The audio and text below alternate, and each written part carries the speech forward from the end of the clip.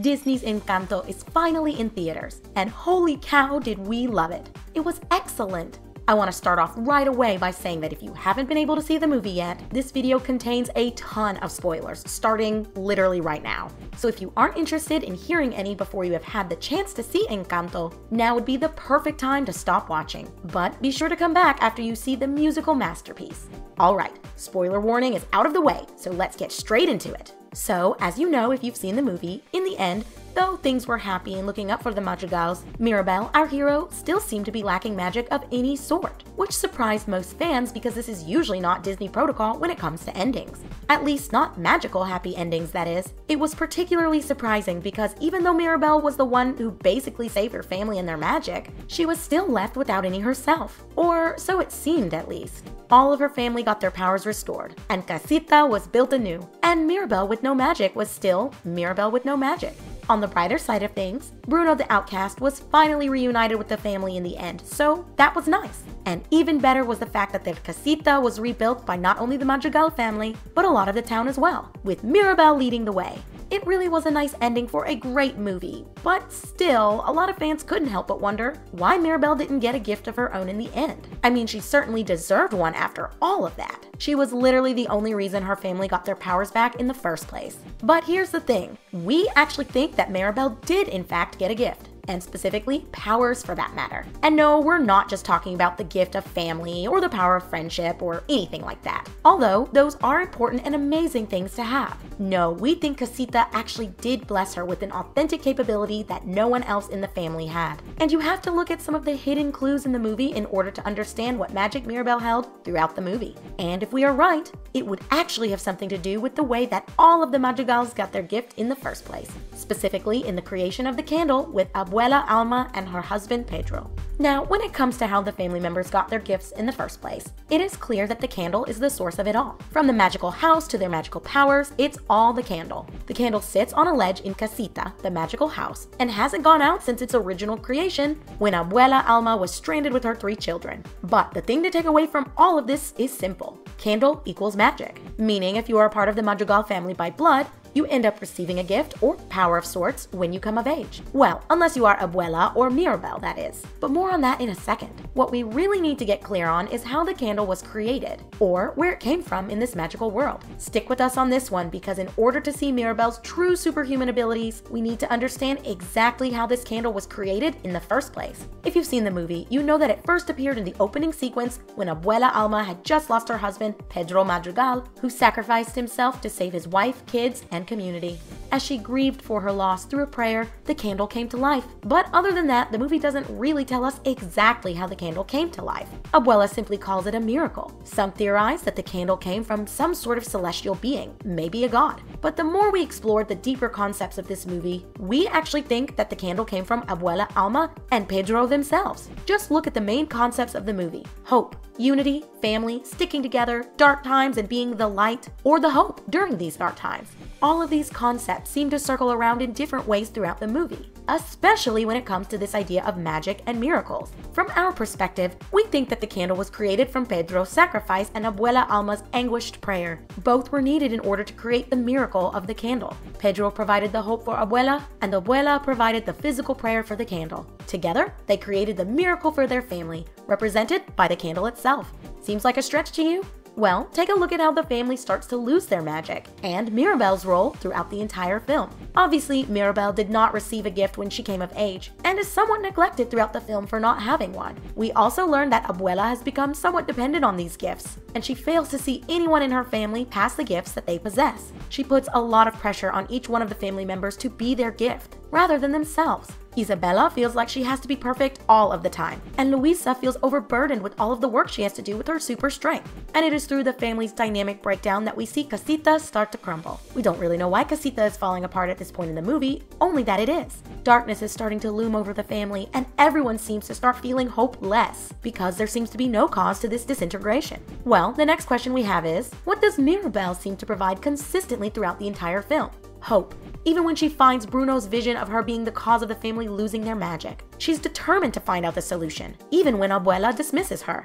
Not only that, but Mirabel also provides the physical creation part as well, like Abuela's prayer, when she helped restore Casita with manual labor alongside the community and her family. It was only then that Casita came back to life. But how is this relevant to the candle's creation? Well, Pedro provided hope for his wife and community in the darkest time for them. His sacrifice was the reason that his wife and kids could live, and Abuela created the physical prayer out of despair. So the hope that Pedro was able to give back to Abuela, combined with her prayer, is ultimately what led to her entire life and situation flipping. It's what ultimately created the candle and gave it the power to create such a wonderful casita. Therefore, we think it's pretty safe to say that in order for someone to create magic of any sort, you need to have two important qualities. The first is the ability to feel hope or be hopeful, and the second is to take action in a positive direction, even when doubtful, just like Abuela did with her prayer. These two qualities are the things that create magic, because without Pedro's sacrifice, there really wouldn't be a Madrigal family to talk of. Maybe they would have escaped, but they likely wouldn't have had their magic.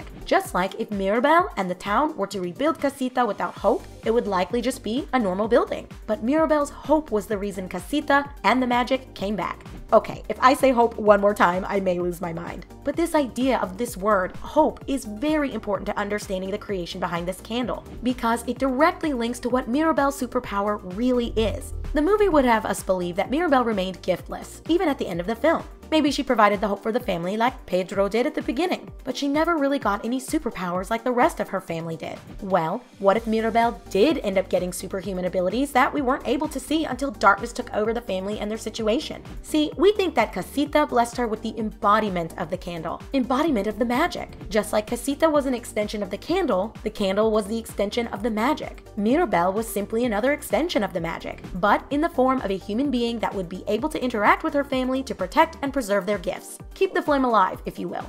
Notice how this idea of hope was something that Mirabel tried to instill into her family as well, much as the candle did. Even for the estranged Bruno, when she found him, she practically begged him to look past his bad vision, looking past the bad vision of her, the family, and the house breaking down, to try to see something good, which ended up being her and Isabella hugging, and which is also an action in a positive direction, we might add. In almost every scene of the film, no matter what, it was like Mirabel was looking on the bright side and trying to see the most positive outcome. She was also one of the only ones to start taking action in a positive direction, even when Abuela dismissed her at the beginning. Literally, the only time that her hope grew weak was when she and Abuela were arguing, which of course resulted in the casita crumbling and crashing down. This idea of Mirabel being the embodiment of the candle also explains several loopholes and unanswered questions in the film. It explains the real interpretation behind Bruno's vision, because obviously if Mirabel, the candle, the magic, were to start to lose hope, Casita would crumble since Casita was dependent on the candle for its magic. And notice how Casita did completely break down when Mirabel felt utterly hopeless from her argument with Abuela. It also explains why Abuela never received powers either. Abuela was not the embodiment of the candle, simply the co-creator. And as you saw, she started to lose the gift that Pedro gave to her in the film. She started to lose hope as she desperately seemed to grasp onto the magic as if it were a life force. Essentially, Abuela was losing the hope from Pedro's sacrifice by looking at the wrong things. She wasn't inherently hopeful, just dependent on what her husband gave her. Mirabel didn't have any dependence on a hopeful thing or action as a child. She was simply a positive and resilient kid, and Casita sensed this. It also covers a lot of loopholes around timelines, and when Mirabel did receive this gift when she came of age. Around the time Mirabel was to receive a gift was probably around the time Bruno started to be rejected by the family. Casita probably sensed this way earlier before the family started to, and realized something needed to be done to save the magic. Noticing the qualities Mirabel possessed, Casita then granted her the gift of embodiment, and she would have had no way of knowing this or showing it whatsoever. Instead, she would simply be sitting on the ledge, doing seemingly nothing but really being everything that the family needed. There can be no light without darkness, so it wasn't until darkness fell upon the Madrigals that Mirabel was able to shine. At the end of the day, we believe that Mirabel did receive a full-blown gift. She herself was the gift. Without her, there would be no hope and no magic. No candle even, which, as we learned, was basically the biggest thing holding the family together. And this connection that she personally shared with the casita is why it would only crack and crumble when she faltered. The best thing about this theory is that it is heavily supported through symbolism throughout the film. For instance, take a look at what each of the members of the Madrigal family are wearing. Every single one of them has something on their clothes that has to do with the gift they were given. Luisa's skirt clearly has weights embroidered into it. Isabella is wearing a layered dress that gives off the same vibe as flower petals, and her necklace has an orchid on it, which happens to be the national flower of Colombia.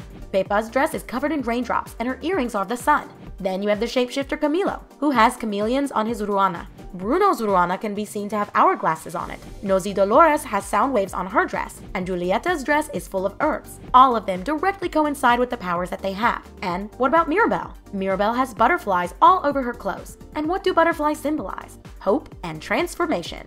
What did the candle provide and embody for the family? Transformation from a horrible situation into a blessing from the hope originally given by Pedro. Just like Mirabel gave throughout the film, and further proving this embodiment theory. And just to prove it even further, there was a butterfly on the candle itself.